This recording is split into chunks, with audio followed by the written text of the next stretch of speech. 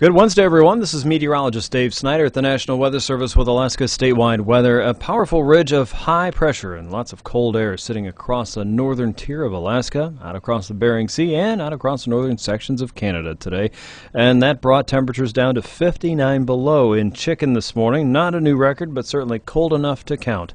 Across the northern parts of the Pacific and the Gulf of Alaska, an occluded front is working its way northward. That is pushing against that very rough, tough, and hard-to-bluff ridge of cold air and moving very slowly across the northern Gulf Coast. And as that does so, we're seeing a few areas of light rain across Kodiak, some pockets of snow around Cordova, and southwestern Alaska, a few areas of light rain around Dutch Harbor, and a little bit more heavy rainfall across southern parts of southeast, Ketchikan and Nanette, up toward areas in central sections of southeast. That will continue into tonight.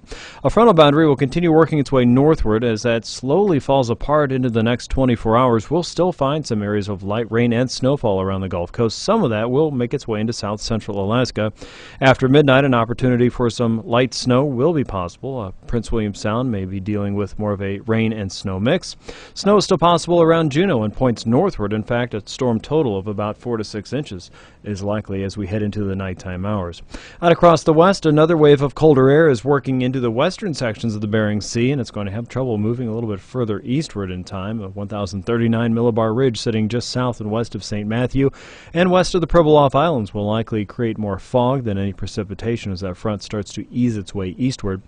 We'll watch the northern end of that, north of the Bering Strait, though. It does look like some of that cold air will make its way into the northern side of Alaska, and as we go into late this weekend and early next week, that will become a little bit more of a powerful punch.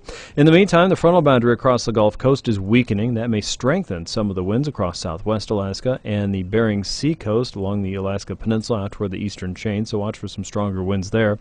A 1,048 millibar high sitting right along the Alcan border in the upper Yukon Valley, especially just east of Fort Yukon. Will encourage even colder air for your locations as we head into Friday morning.